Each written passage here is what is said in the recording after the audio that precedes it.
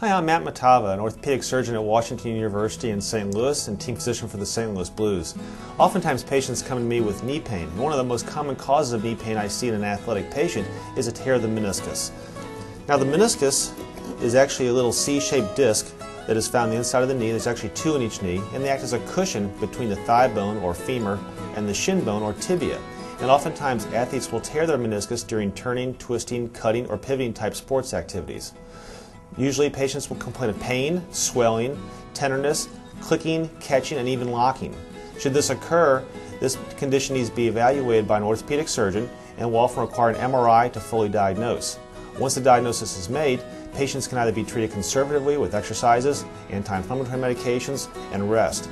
However, if this does not work, then oftentimes surgery is needed to address the tear, which usually involves an arthroscopic procedure whereby the torn part is excised with a small instrument.